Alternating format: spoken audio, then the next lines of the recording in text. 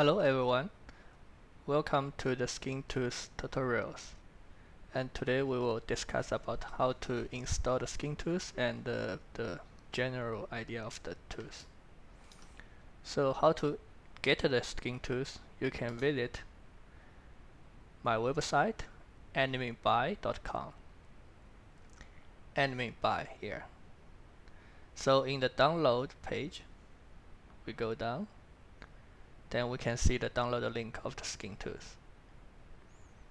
So once you get it download, you can put in whatever the place you like.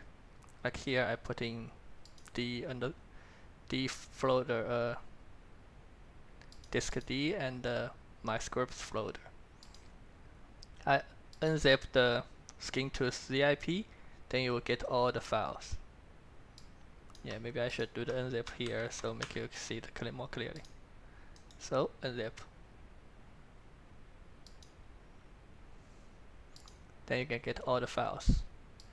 And with English user, you can check how to install .txt for the text instruction. So we'll open the txt file. So you can see how to install step by step. Or you can just simply copy this command and into Maya. In the Maya, you would like to run this command in Python mode. So by click this button, you can switch between Mail and Python. Or you can just open the script window, script editor, and in the Python tab, paste that copy the code.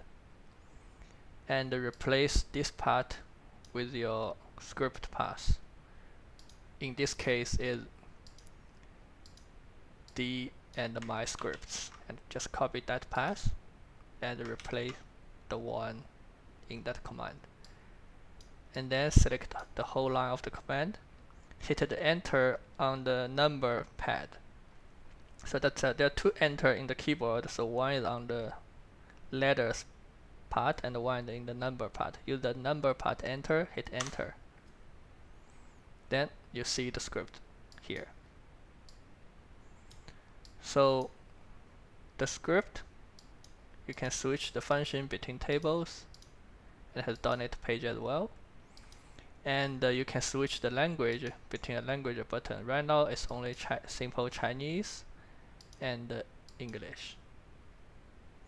Also, you can click the button to check the YouTube. It will open a tutorial page on my site, and you can check by switch the language.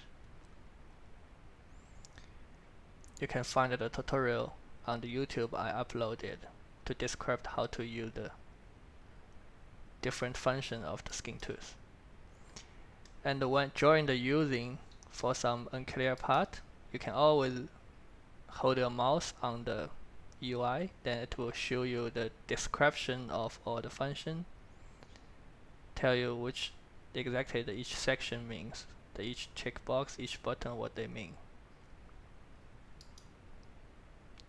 Then it will make you more clearly to get idea what you should do and what you can do with that.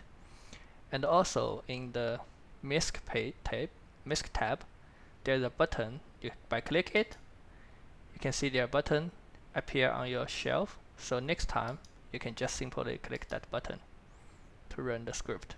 Not really need to use that command again. So first time, you always want to have a icon on your shelf. But maybe you don't need that much.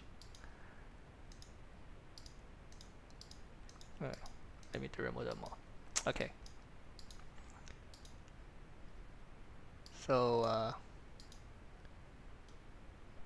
basically that's everything about how to install. And let me know how do you think about the tools and anything you want to discuss about that.